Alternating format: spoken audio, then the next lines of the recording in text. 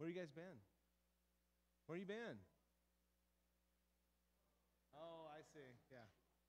I know that.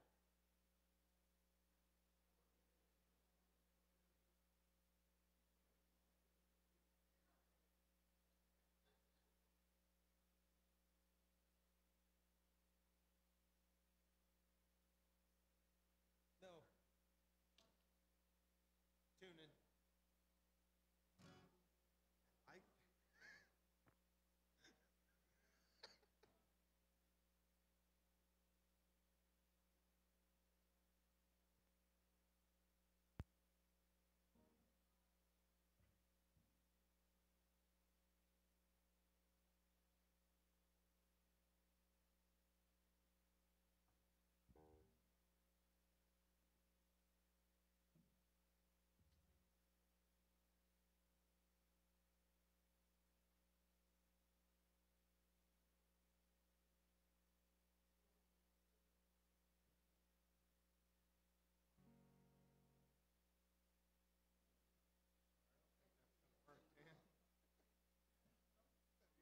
That's why I left this mic here, just in case somebody has anything else. Yep.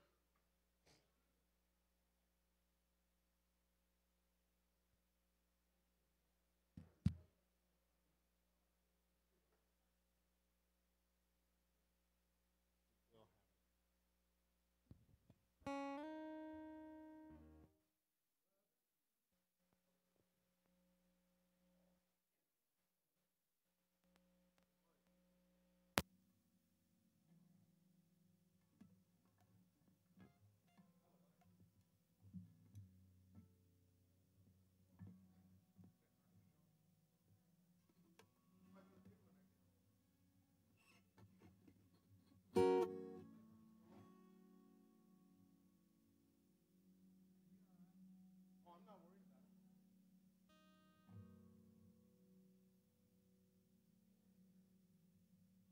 Not worried about it.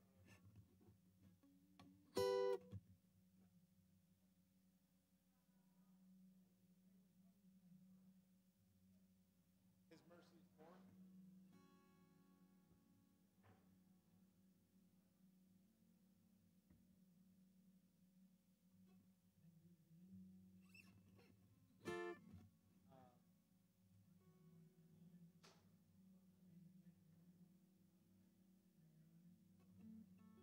Yes, sir.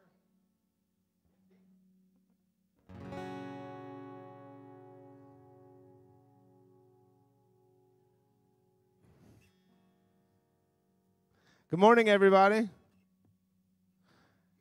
I know we didn't have the countdown music this morning, so I just love the conversation. I always really hate to be the guy that interrupts that because it's such a blessing to hear from up here. And I just want to say thank you for joining us at West Lafayette Christian Church. And thank you to everybody from home who's joining us as well. And to all you mothers out there, happy Mother's Day. And I want you to know how much we appreciate you and how you truly are a gift from the Lord. Before we start today, we've got a couple of announcements, and I wanted to share. I'm sure if I was to give you three guesses of where I'm going to read scripture from, you would probably come up with it on the first try. But I chose this specific section of Proverbs 31 because Proverbs 31 not only is a salute to the godly woman, but also is a personification of wisdom, and I think that they are one and the same. And so I'm going to start at verse 25. Strength and honor are her clothing. She shall rejoice in time to come. She opens her mouth with wisdom, and on her tongue is the law of kindness. She watches over the ways of her household and does not eat the bread of idleness. Her children rise up and call her blessed. Her husband also, and he praises her. Many daughters have done well, but you excel them all. Charm is deceitful, and beauty is passing. But a woman who fears the Lord, she shall be praised. Give her of the fruit of her hands, and let her own works praise her in the gates. Amen. What would we do without our mothers? And for those of you who, this is a solemn time, if your mother's not with you, then we're going to pray for you as well. And we're going to pray for many blessings upon us all today as we celebrate our precious mothers. So let's go to the Lord in prayer. Dear Heavenly Father, God, we just give you praise for this day. Lord, we thank you so much for the seasons of life. And today we give you praise for spring as it may be finally upon us. But God, it just, there's so much color and life and beauty. And Father, we give you thanks for that because it all comes from you. And these are the gifts that you give us. Let us not take them for granted as we worship you today, God.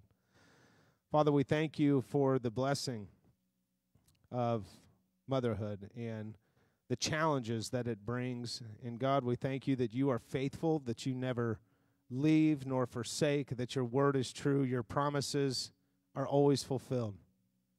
And we just ask you to be with our mothers today, Lord, as we celebrate them. And we ask you, God, to be with those who are remembering their mothers in their absence.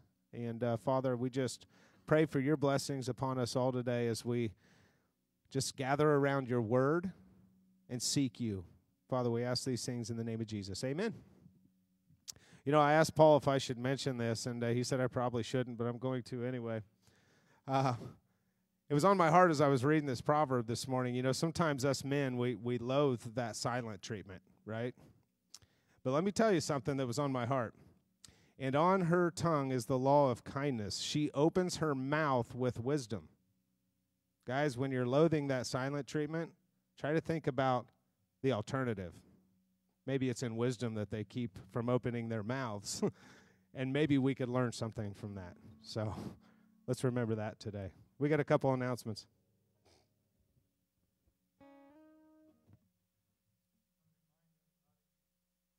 Next week at the 9 o'clock hour will be our annual meeting, and anybody's welcome. You don't think you're a member here, you're still welcome to come to that annual meeting. And there's a budget summary out on the counter in the lobby if you want to pick that up. And if anybody wants a more detailed breakdown of the budget, you're welcome to visit with Mark Sinatl on that. He'll be glad to. He's hand up right back here, so he'll be glad to provide that to you if you want a more detailed account of that. But please, this is our church, and we look forward to seeing you next week at 9 o'clock.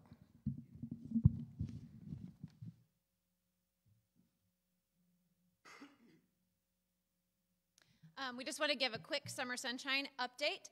We are 1 week into registration and already 81 campers and 8 counselors. So that's really exciting.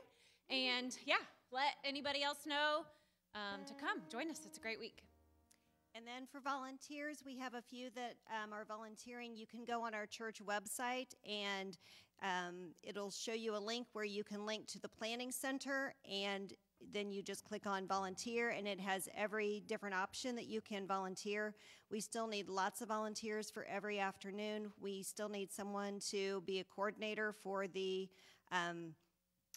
Wednesday Monumental Day. And I'm willing to pair up with somebody to do that if you don't want to do it on your own. Cookies, volunteering for cookies for Friday night's reception. All right, thanks.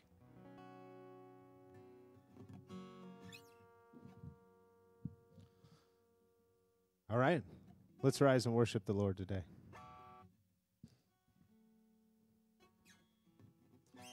We're going to praise him for his grace and his mercy. It's greater than our sin. Amen. Praise the Lord. His mercy is more.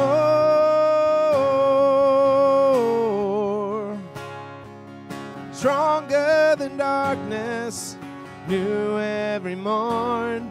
Our sins, they're many, his mercy is more.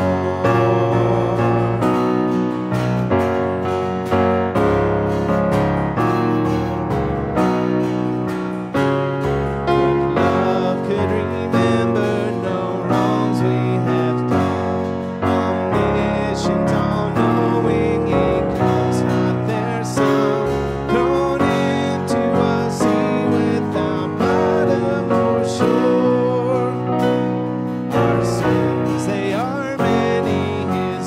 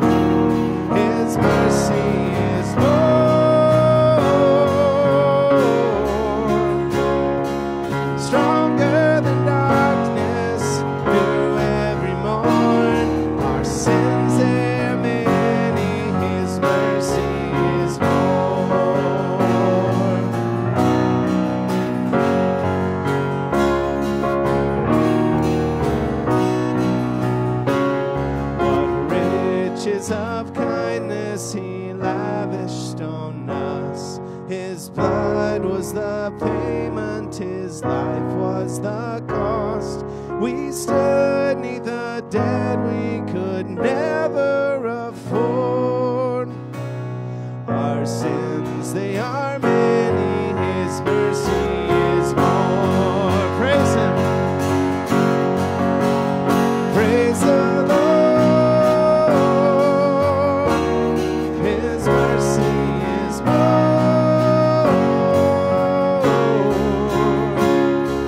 Stronger than darkness, through every morn. Our sins, they are many, his mercy is more. Praise the Lord. His mercy is more.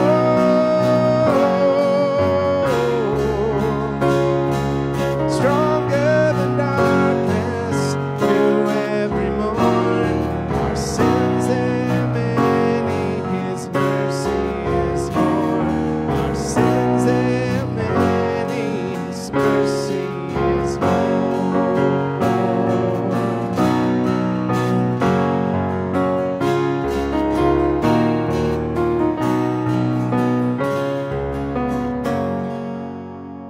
Praise God for that mercy.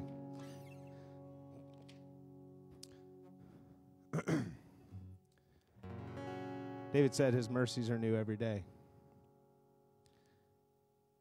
Often in my prayers, I try to remember to thank God for the times where we're not aware of his mercy, the times where we don't know that we've strayed from him or wandered from him.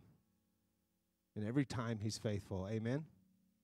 That's what I love about this song, because no matter how many times he has to bail us out, as David remembered the faithfulness of the Lord, we too can trust that he will do it again and again and again because he loves us.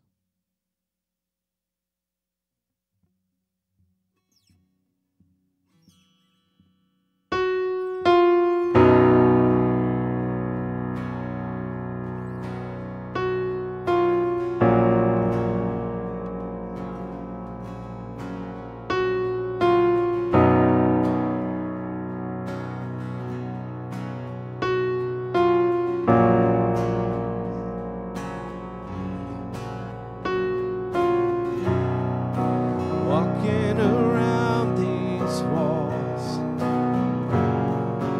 I thought by now they'd fall,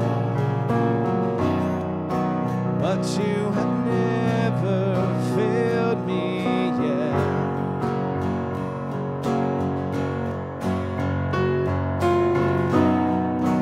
Waiting for change to come, knowing the battle's won,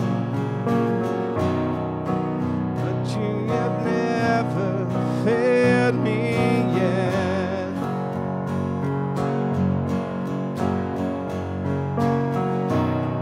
Your promise still stands. Great is your faithfulness, faithfulness. I'm still in your hands. This is my confidence. You never failed me yet.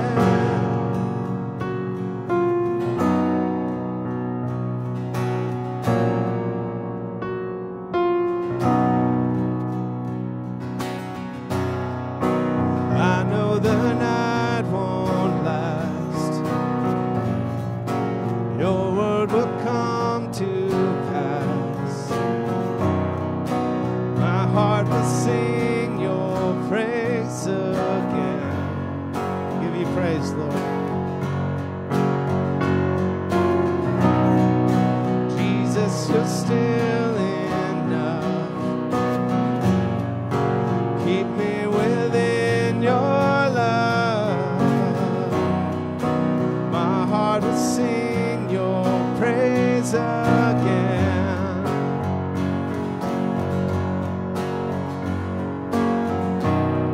Your promise still stands.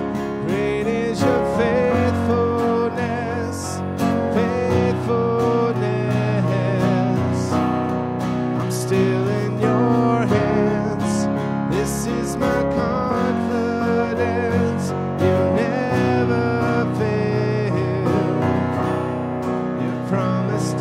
stands.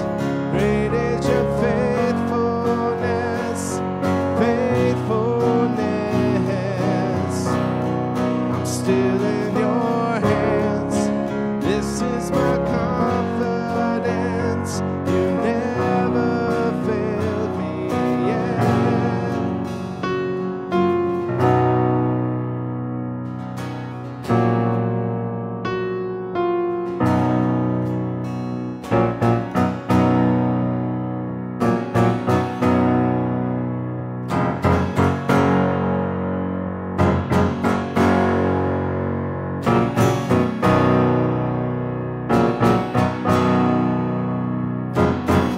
Praise him if you've seen him move. Seen you move. You move the mountains. I believe I see you do it again. Made a way when there was no way.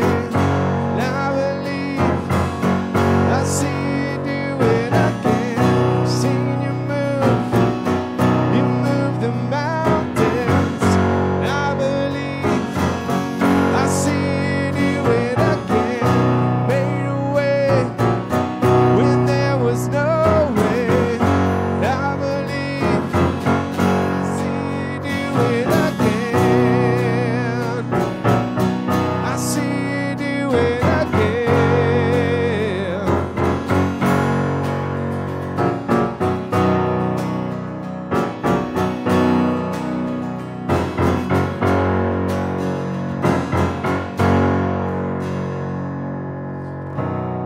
Your promise still stands. Great is your faithfulness, your faithfulness. I'm still in your hands. This is my confidence. You've never failed me yet.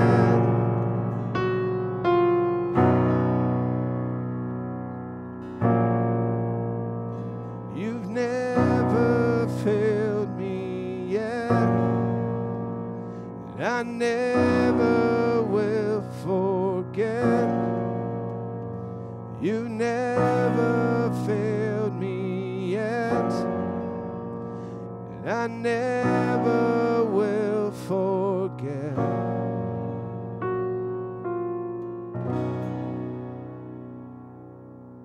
Amen. Praise God for those promises. Amen. We can believe that. We can believe those promises because victory's already been won. Because Christ gave all. So that we could believe and receive those promises. If there was anything we could do, then he did what he did for no reason. So if you don't know Christ as your Lord, here or at home, know that he has paid the price. He paid every last penny. And you too were wonderfully and fearfully made. And he wants to know you. Jesus paid it all. Every last cent. Let's praise him for that.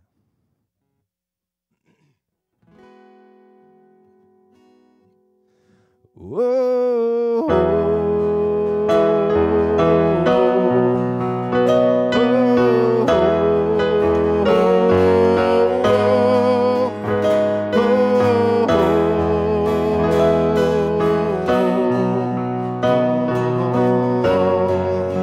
Sing it with me.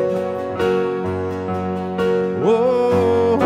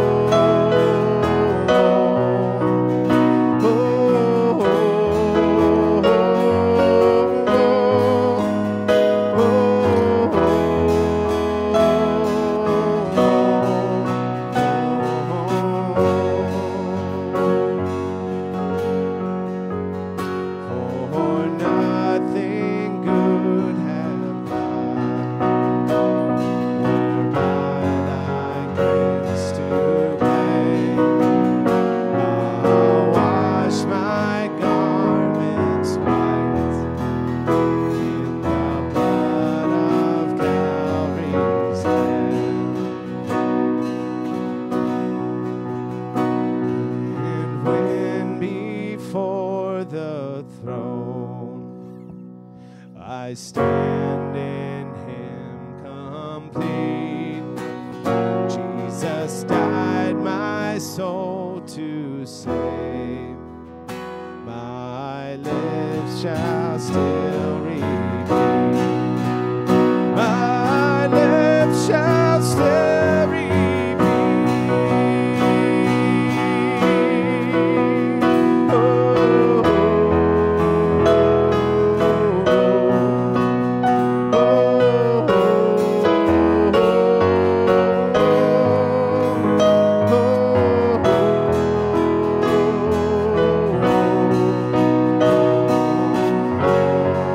Your heart to Him.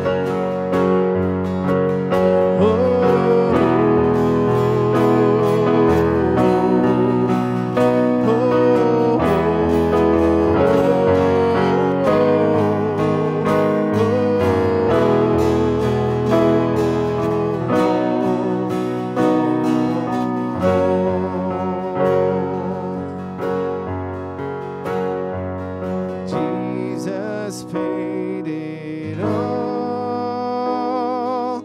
Oh, to Him I owe. Sin had left a crimson stain. He washed it white as snow. He washed it white as snow.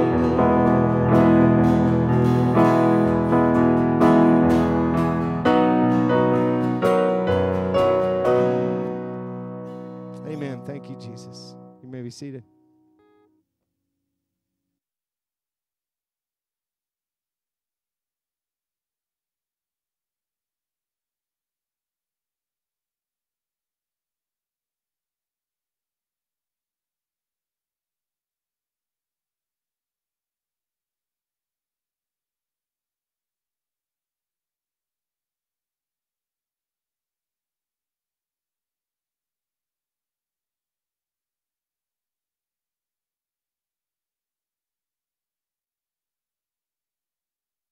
Muy.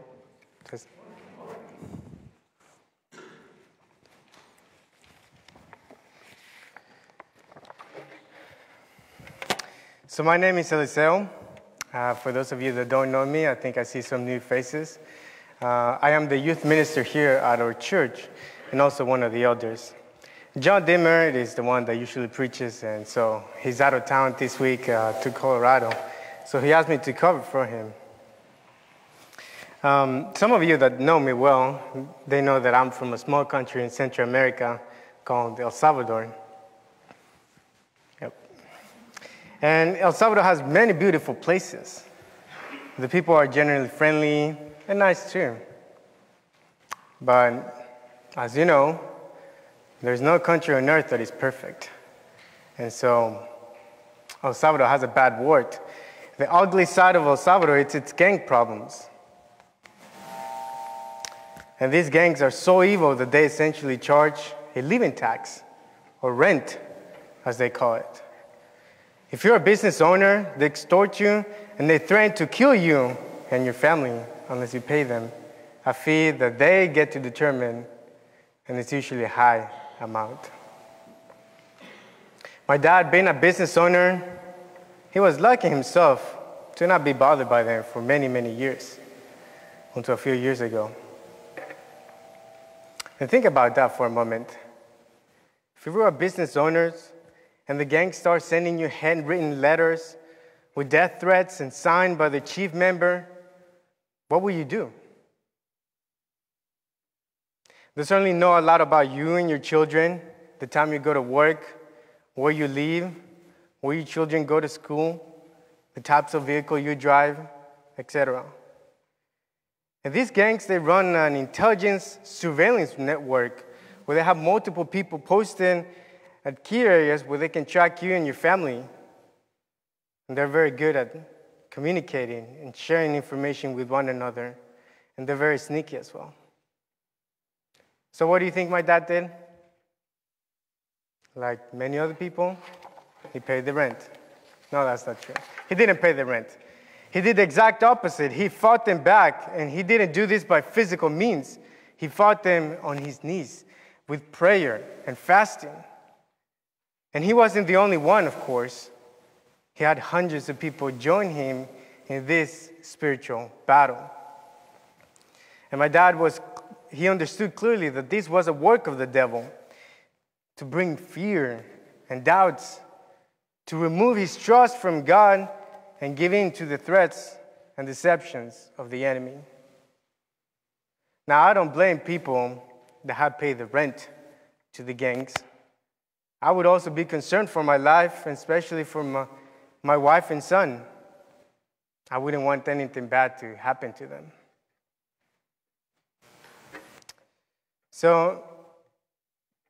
But the thing is, we cannot be moved by fear, especially from those that can harm us or those that wish evil on us. There's no human being ever that can touch us unless God allows it. So would you open your Bibles to chapter 10 in Matthew, verse 26.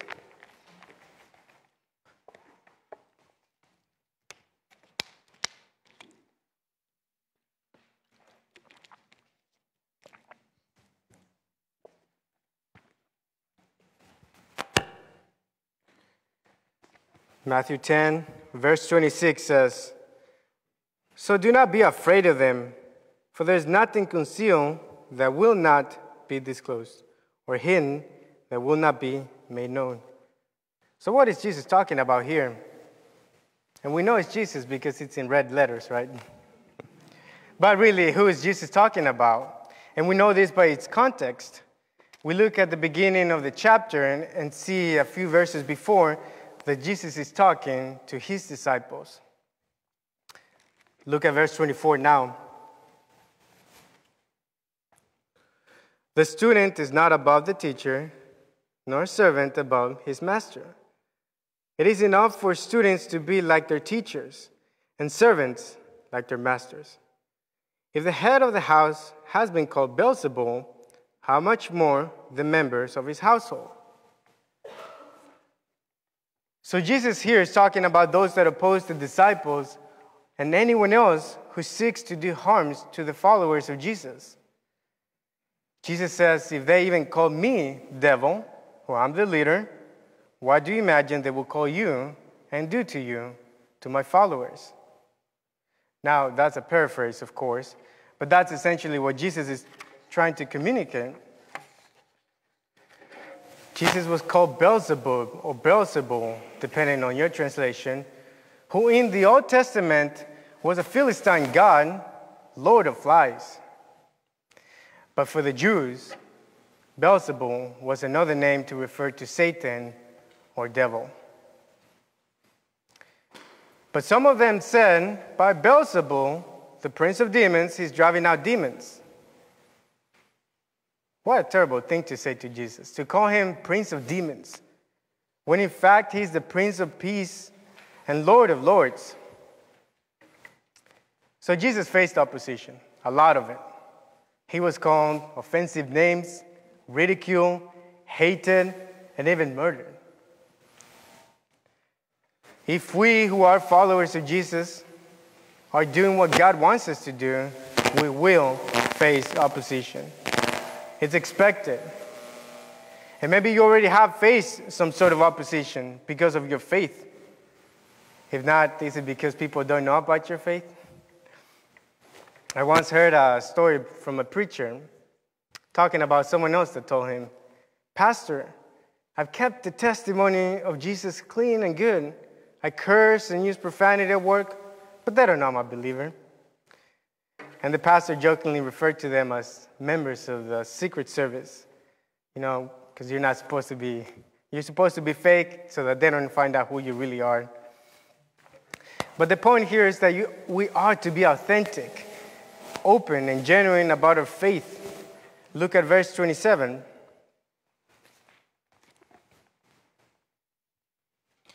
What I tell you in the dark, speak in the daylight. What is whispered in your ear, proclaim from the roofs. What I tell you in the dark, speak in the daylight. What is whispered in your ear, proclaim from the roofs. So nothing is to be hidden. Jesus' teachings are supposed to be obvious, clear in our lives, in our speech and actions. Our lives are supposed to be a mere reflection of what Jesus was all about. And we can't be part of the Secret Service. We have to be bold about our faith, open and honest about it. And when I was going through my officer school with the Army a few years ago, there was a classmate that asked a question to another classmate, "What is your religion?" And he answered back saying, "Publicly or privately?" And for a moment when I heard that, I was confused. But that right there told me he was not authentic. He had two different lives, and depending on the situation, of course. And ironically, this was a person who wanted to become a politician one day. But let's keep your finger on this page and turn to John chapter 7.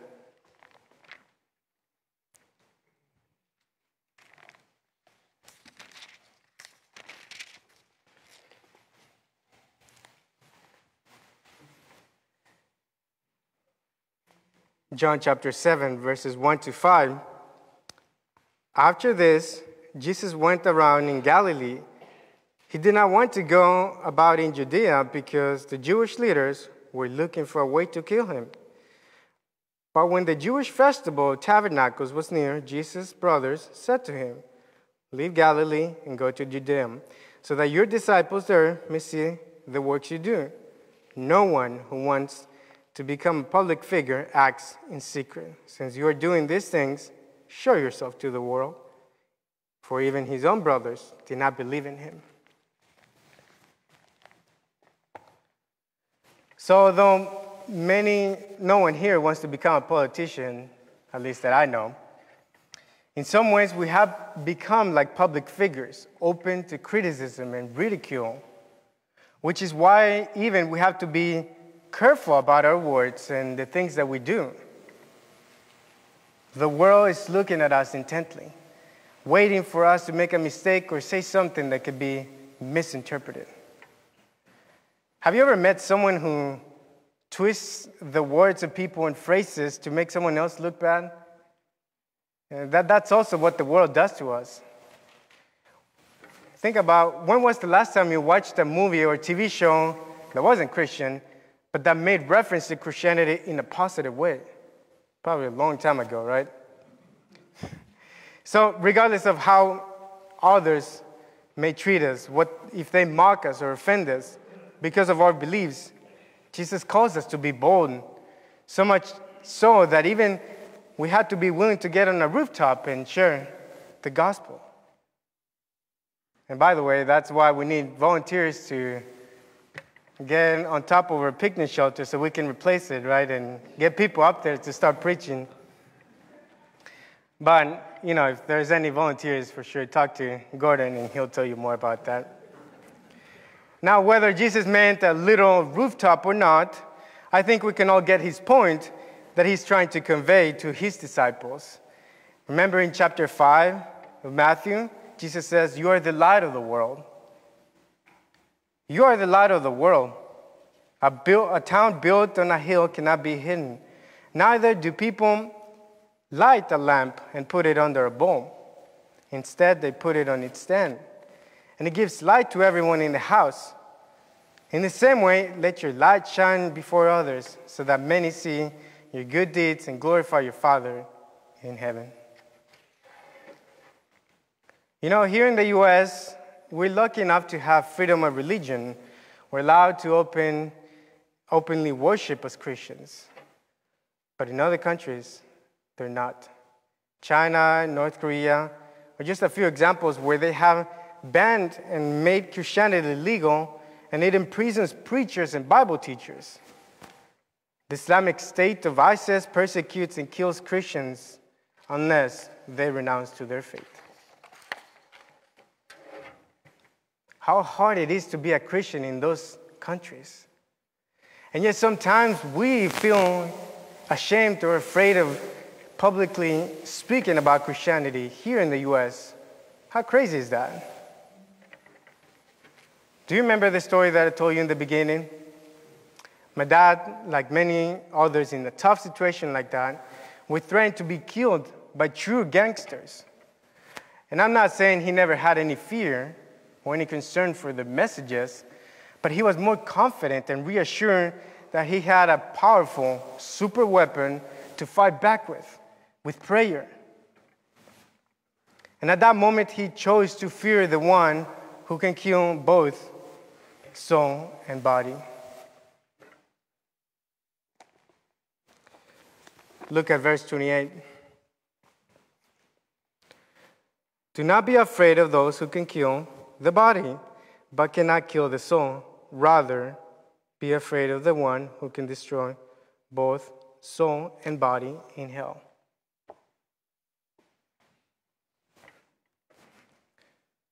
If you ever were in a situation when you have to choose to fear God or some other powerful entity, never hesitate to choose to fear God above anything else.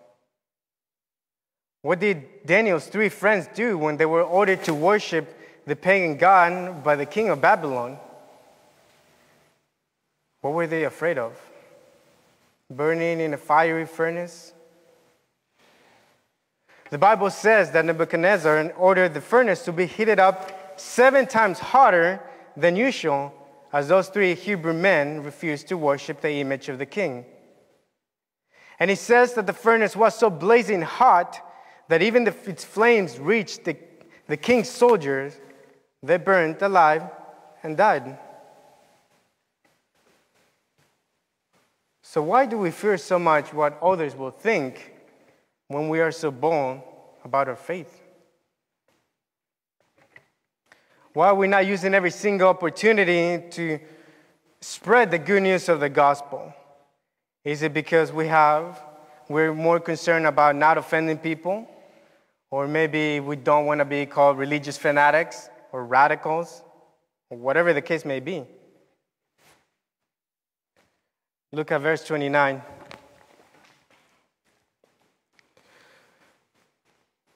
Are not 2 sparrows sold for a penny? Yet not one of them will fall to the ground outside your Father's care. And even the very hairs of your head are all numbered. So don't be afraid. You're worth more than many sparrows. Even the birds of the sky are taken care of by God.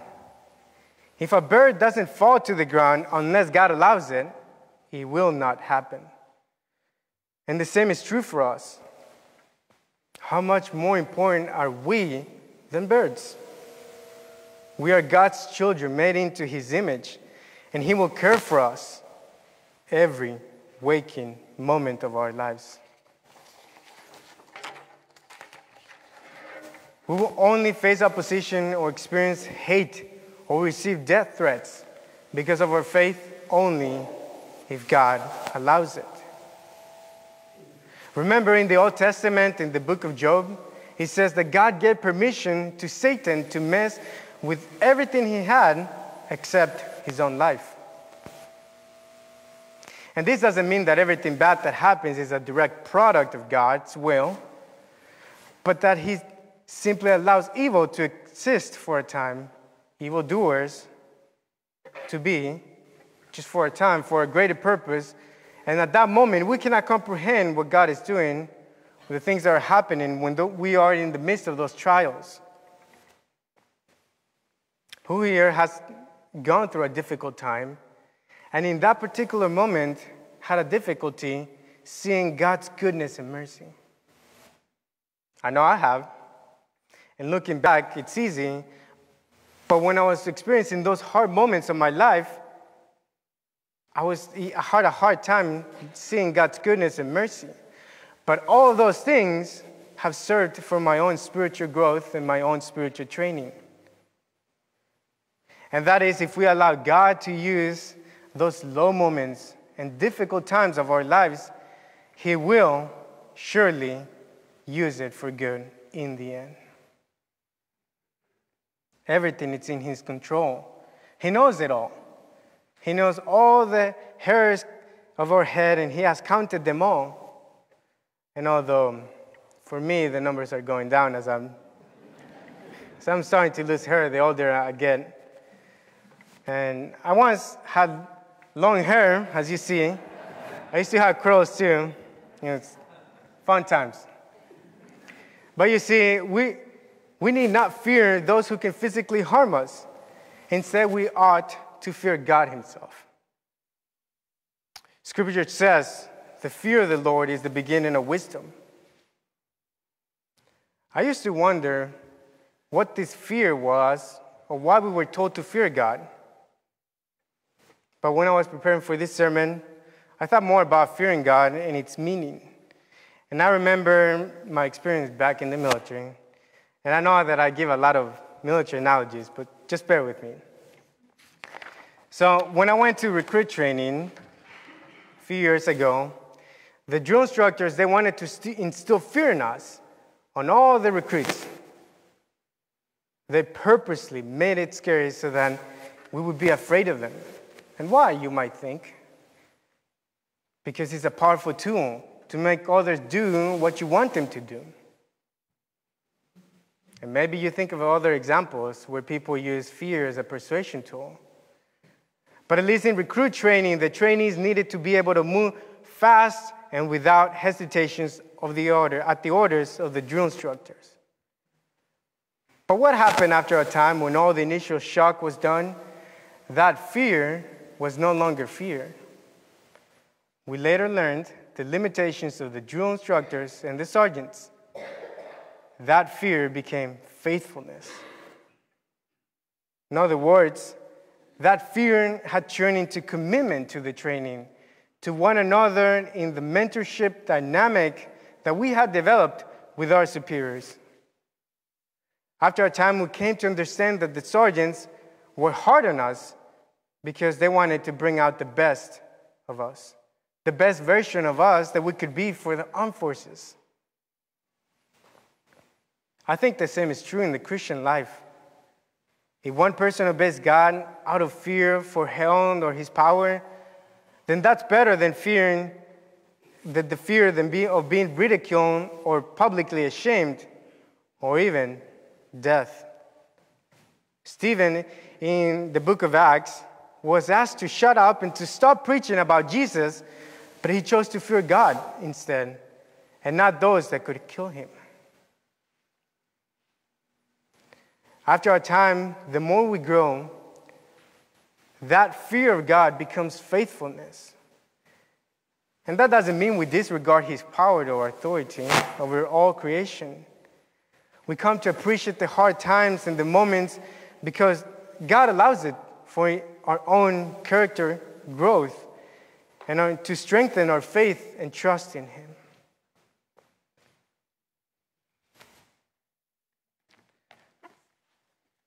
Verse 32. Whoever acknowledges me before others, I will also acknowledge before my Father in heaven. But whoever disowns me before others, I will disown before my Father in heaven. If you have already acknowledged Jesus as your personal Lord and Savior, I rejoice with you. But if you have not acknowledged Him as such, for whatever reason, today is the day that you can do so. For whoever doesn't acknowledge Him as Lord and Savior, that person will not be acknowledged by Jesus before the Father. There will come a day of judgment, and you will be judged primarily by your faith, not your actions. And if you put your trust in Jesus alone, you will be saved. I once went on a local evangelistic exercise with a group of believers, and we went to a local park and talked to people about Jesus and Christianity. And we encountered this one individual who gave me and my partner a whole list of reasons why he was displeased with God. And we asked him if he wanted to reconcile and make things with God, to make things right with God. But he started going and going, giving us a whole list of complaints. And I was much younger at the time. I was a teenager, actually. And I kept making him expressions and telling my partner, just all sorts of different hints. You know, like, hey, we gotta go, we gotta wrap it up, it's taking too long. And probably after 30 minutes or so, nonstop, listening to this man's complaints, I suddenly interjected and simply asked him, but the question is, when would you reconcile with God? And he looks at me and says, later. Nodding his head as if he was agreeing to something or knew something for sure, but he didn't choose to reconcile himself at the time with God then. Now, I don't know what you're going through.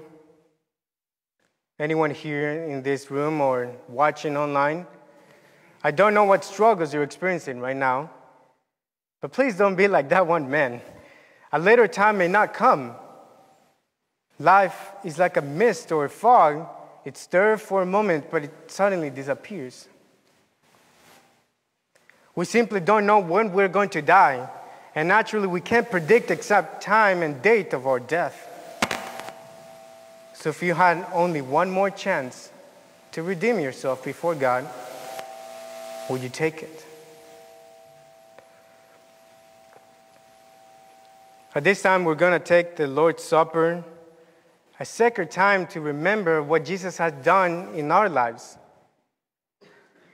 All those who have placed their faith in Jesus Christ are welcome to take it. Normally, when we take communion, we often think of our personal lives and spiritual journey. But today, I also want to challenge you to consider those who have not come to the faith. Pray for 1 to 2 individuals who you know who are not believers. And maybe it could be someone that you care about. Maybe you have often tried talking to them about Jesus or Christianity, and you have often been rejected or shut down. Pray for those people just once more. And also thank God for what He's doing in this congregation, in this church. Because without Him, we would all be lost and hopeless in this world. May God bless you and your family this week, and may you enjoy a happy Mother's Day. Thank you.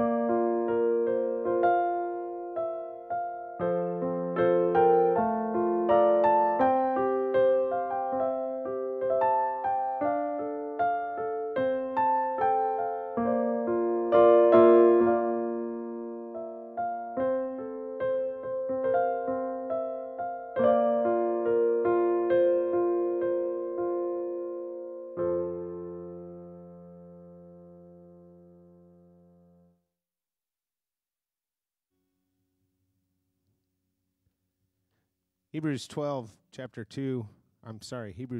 verse 2. Looking unto Jesus, the author and finisher of our faith, who for the joy that was set before him endured the cross, despising the shame, and has sat down at the right hand of the throne of God. For consider him who endured such hostility from sinners against himself, lest you become weary and discouraged in your souls. Why would the Hebrews writer be encouraged to say that, other than the fact that we are going to experience discouragement? We're going to experience resistance. And if we're not experiencing resistance, the question is, are we truly being ambassadors for Jesus? Because the world is not always kind to us who do act as ambassadors, any more so than they were to the Lord himself. So as we go from here today, let us look to Jesus, the author and perfecter of our faith, because he went before us in all things, not just good things, right? So as we gather with families, as we go about our lives, let's ask God for the power and for the wisdom to be witnesses. I have this little prayer that I say all the time, and it's because I'm weak and because I'm young in my faith. But I grow every day. But I have this little prayer, not my thoughts, Jesus, but yours. Because I kick and scream like a baby when things don't go my way. Now, you may not see that, but that's what happens inside of my heart. And I think if we're going to be honest, that's what we all do. That's why we love our mothers so much, because they put up with that, right? But let that be our prayer. Lord, your thoughts. Fill me with your thoughts so that I can have your eyes, so that I can see those, like Eliseo said, who need to hear about your word and to see your truth in action, right? So let's rise. Let's go ahead and wrap this up today. Let's turn our eyes upon Jesus.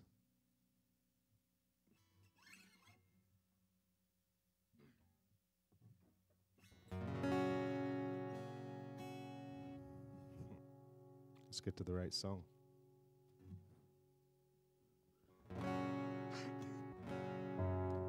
Turn your eyes upon Jesus. Look full in his wonderful face, and the things of earth will grow strangely dim in the light of his glory and grace.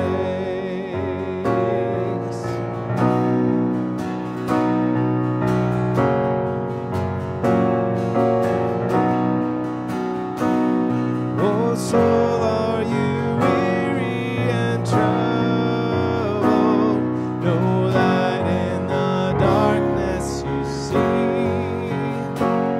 There's a light for a look at the Savior, and life more abundant and free.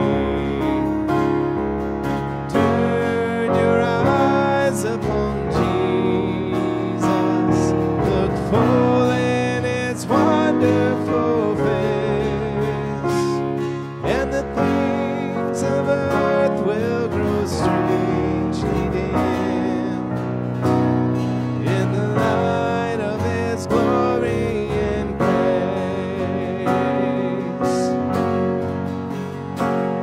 Through death into life everlasting, he passed and we follow him there.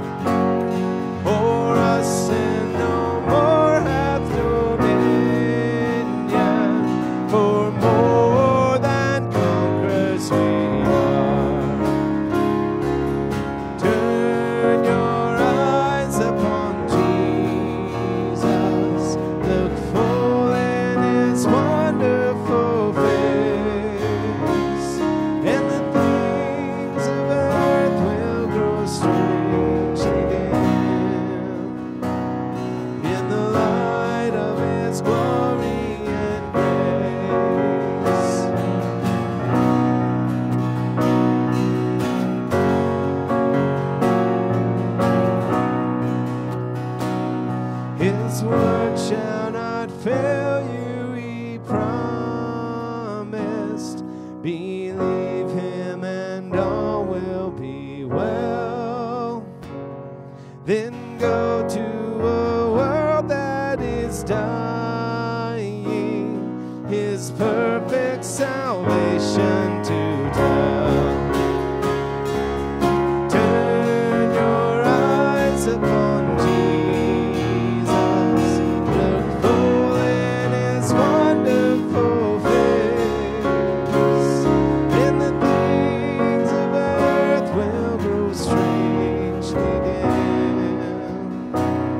in the light of his glory and grace. Turn your eyes.